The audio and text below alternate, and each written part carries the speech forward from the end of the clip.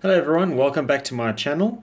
In today's video I will be playing Nitro Nation, a online racing game that is very popular amongst quite a few million people. And my objective this morning is to prove that the game actually cheats its times, especially in the Toyo race series. How we'll do this is by comparing leaderboard times against my opponent times. Leaderboard times are set by humans, and therefore, it's only humans that play the game. So I will be racing this Dodge Charger now and then comparing his time with the fastest times on the leaderboards. If those times are faster, it means that they're cheating. Alright, so here we go.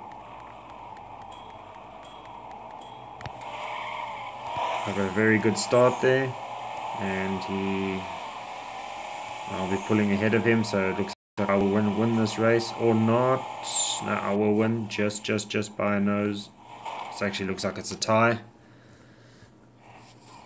Oh, I did lose 11.301. Alright, so now 11.301, that's for the Dodge Charger. We will be taking my Charger Hellcat to the leaderboards to compare.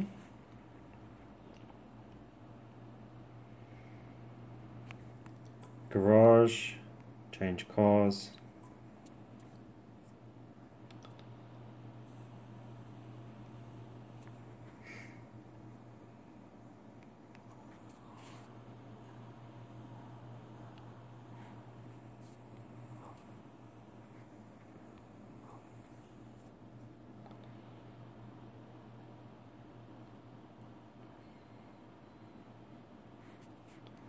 Alright, rankings, we go to the half mile and we change it to current car.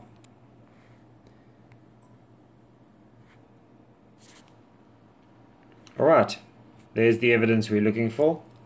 As you can see, the fastest Charger Hellcat in the world set a time of 11.382 compared to the opponent I had, which was 11.301. You're welcome to rewind the video and have a look. I wrote the time down. My opponent set the time of 11.301 and the fastest person in the world is 11.382. So how is that even possible? How was I supposed to win that race? Nitro Nation cheats their results, and this is evidence of that cheating.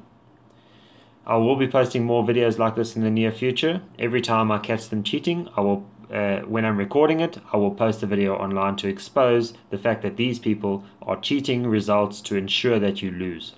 There is no way you can win. Even that fastest person in the world, renowned, would not have been able to win that race because his time is slower than the opponent time that I just raced against. If you enjoyed my video, please like and subscribe.